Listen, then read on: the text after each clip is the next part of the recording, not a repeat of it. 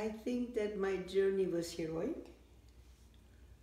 I am glad that the heroic part happened when I was very young and I didn't know how dangerous it was. And basically the sense of adventure is what made it so interesting and so challenging. And if I would have to think about one word about my life, I would think it's been a heck of an adventure.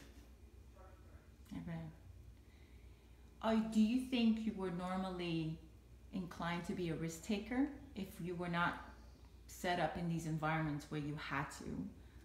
Do you think by nature you were a risk taker, or you would have been more of a nester? No, I don't think I ever would be a nester. I wasn't born to be a nester. I didn't think so either, Eva. No, that's not my self-image.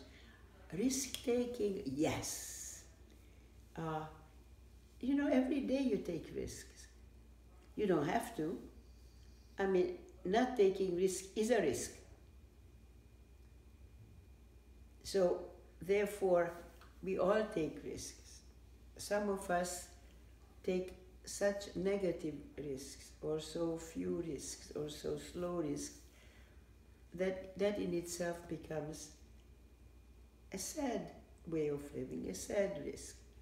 But if you feel at any age that there's still a horizon out there that you haven't touched, if there's still something you haven't done, if there's still ideas, flavors, savors, smells that are alien to, go for it.